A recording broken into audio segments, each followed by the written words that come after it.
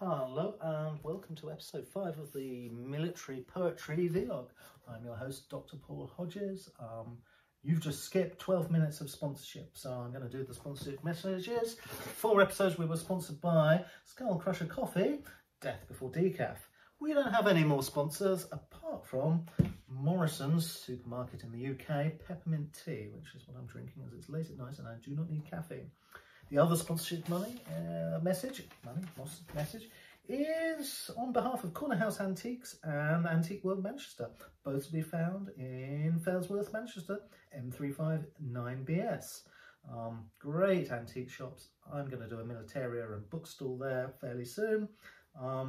They've been seen on the Channel 4 programme Posh Pawnbrokers and on the BBC One famous afternoon daytime show Antiques Roadshow, Road Trip, no, not the Roadshow, that's the big programme. And there's also a celebrity version of Celebrity Antiques Road Trip, which I think is probably evenings on BBC Two.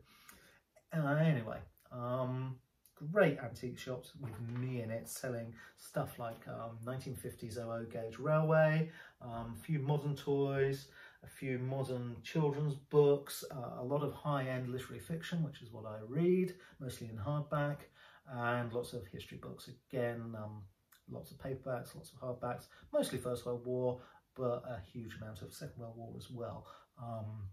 First World War stuff, I have more or less every memoir that's ever been published on the First World War, because I collect them.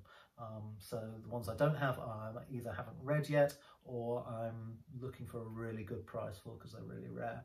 I guarantee, this is a promise, I will be cheaper than Aid Books, which is run by Amazon, and cheaper than secondhand on Amazon. If you find an item cheaper on eBay, Amazon or Aid Books, I will refund the difference and give you £2 sterling. Okay, that's my guarantee. Toys I guarantee against burnout essentially for a year. If you break them, that's your own bad luck. 00 gauge railways are pretty strong. Scalextrics, which I also sell, is pretty strong apart from the brushes, which are obviously replaceables. Also the other sponsors are Apple with a lovely 2nd generation iPad Pro, which I've just looked up the poet Homer on, who we're going to hear some poetry from. So let's get an introduction to Homer. He's an ancient Greek poet, or presumed author of the Iliad and the Odyssey, 2 epic poems that are the central works of ancient Greek literature.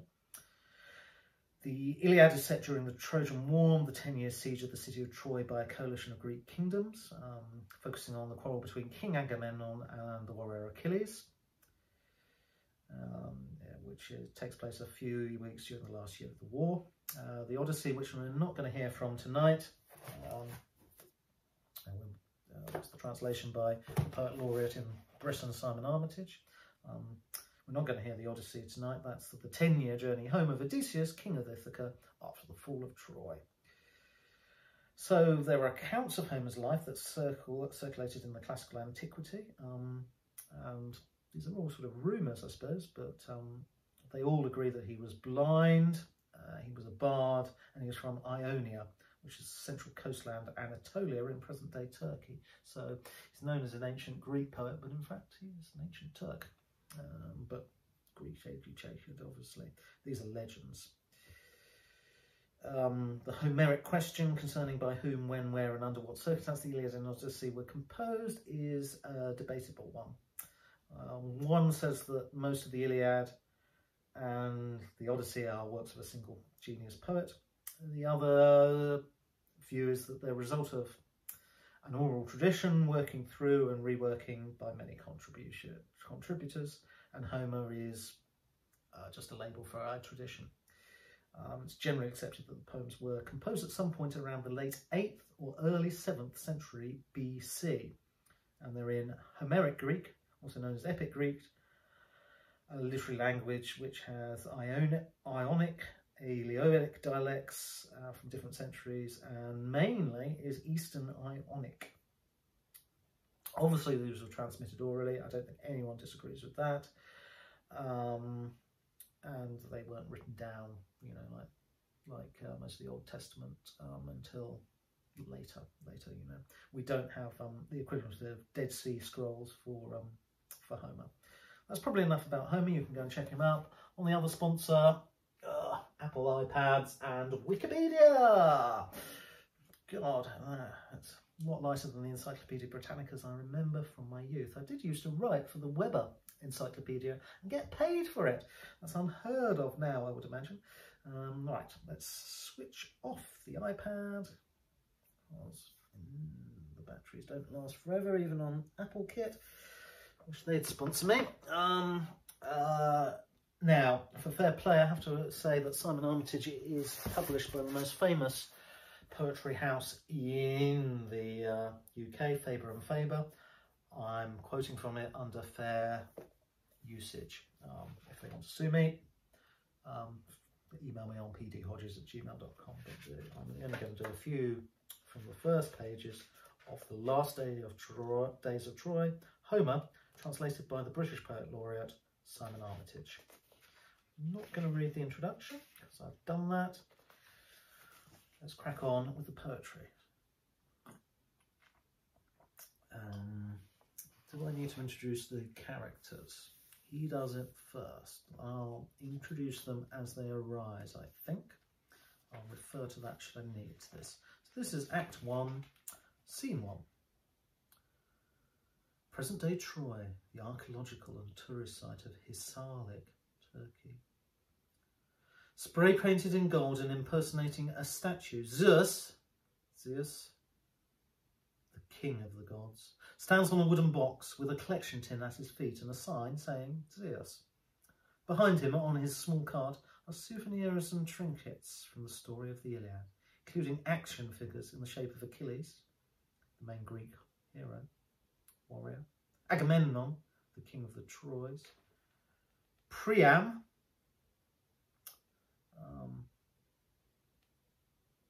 oh no, I've got that wrong. Start again. Agamemnon is the commander of the Greek forces. I've forgotten the poetry myself. Priam is the king of Troy. Et al. So this is written like a play, and we start off with Zeus, who is furious. Rage, goddess of memory, draw from my throat the story of Achilles, son of Peleus, whose wounded pride brought suffering and misery to his own comrades, sent the souls of warriors to the land of the dead, till the battlefields of Troy were scarlet with blood, and by day crows scavenged on lips and eyes, and at night dogs feasted on the limbs and innards of lifeless bodies beneath the stars, all under the watch of almighty Zeus. Conjure in my mind the moment it began, when words flew between brothers in arms and a feud was born. Tired and unappreciated, he steps down from the box and takes a drink from the bottle of water.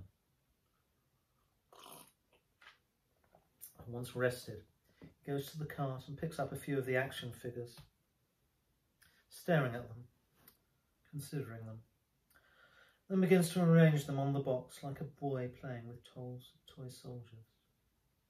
Zeus again. 10 years into this most gruelling of military confrontations, and we're still no closer to any kind of resolution. A decade ago, leaders and warlords from almost every kingdom in Greece mobilised a task force of thousands of men, sailed east, pitched camp on the shore, and laid siege to the walled city of Troy on the far bank of the Scamander River. Motive? Vengeance. Objective? Return Helen to her rightful country and lawful husband. Progress so far? Nil. Current situation? Stalemate. With neither Greeks nor Trojans prepared to surrender an inch of ground or contemplate defeat. On one side, under Agamemnon's command, conditions in the Greek base are squalid, and the morale of homesick and weary men impossible to judge. On the other side, resources are running low, and nerves are threadbare in King Priam's besieged citadel. It's hard to see this concluding without some all-out catastrophic battle, an endgame or finale, like a great storm that clears the air. When it comes, may the gods have pity on those who hear its thunder. But until that time, dark clouds mass overhead. the immovable object, holds firm against the irresistible force, and this terrible war drags on and on. Right, what is the time? It is late, and that is 10 minutes of poetry. I hope this whetted your appetite for scene 2 of The Last Days of Troy, translated from Homer by Simon Armitage.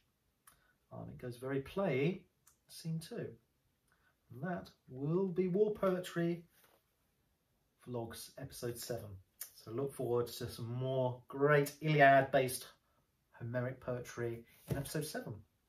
Only concludes to me to say thank you to Peppermint Tea and Corner House Antiques and Antique World of Manchester for sponsoring this short episode. If you want to see more sponsorship messages and general blurb from me, then the episode 5A is you might have skipped. If you want to hear anything about antiques and stuff, don't skip it, go back, and look forward to seeing you for episode 6, which I'm going to read Young Poets of the Second World War. Okay, yeah, I don't know whether I'll do that tonight. I probably won't. It's too late. I shall upload 5A and 5B and look forward to your company for 6 tomorrow in sunny Manchester. Over now.